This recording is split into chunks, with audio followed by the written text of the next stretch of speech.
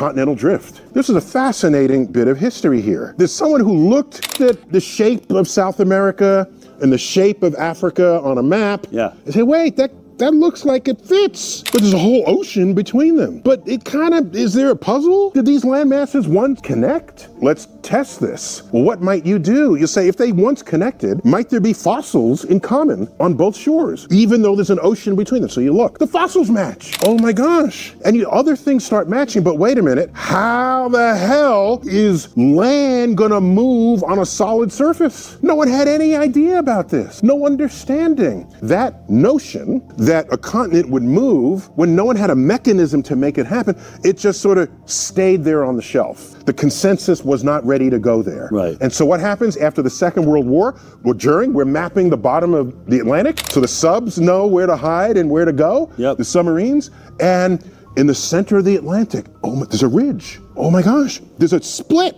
It's separating in the middle of the Atlantic. Once that was uncovered and revealed, declassified and published, boom, we had the mechanism and all the data fit.